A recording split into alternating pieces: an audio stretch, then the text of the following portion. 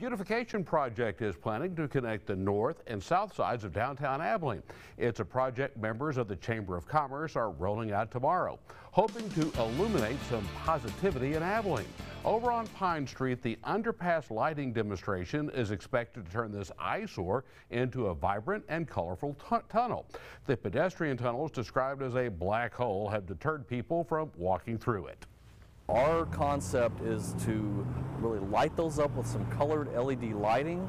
We're going to put some artwork in the pedestrian tunnel and really just make it a fun place for people to come and walk back and forth between the two sides of downtown. The event will begin at 6 p.m. on the Pine Street side of the north side. There will be complimentary samples of Grain Theory beers in the brewery's future location, exhibits about the project, and then entering the tunnel for the temporary lighting demonstration, followed by the final stop on the south side at our bar's new location.